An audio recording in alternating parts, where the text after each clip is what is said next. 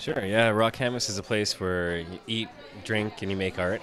It's not just your traditional lounge or bar. There's much more going on here. Paint studio.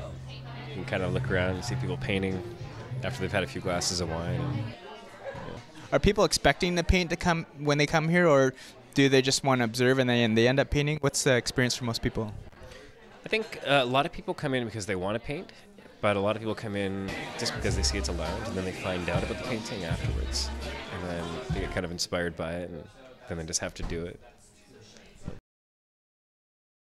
This guy had told us beforehand that he was going to propose to his girlfriend.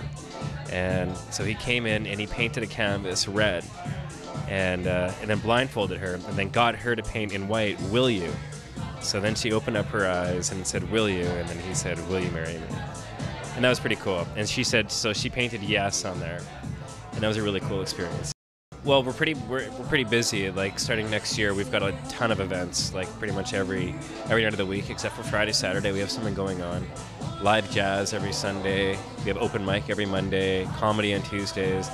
Live music on Wednesdays and Thursdays. So, yeah, there's a lot of things coming up.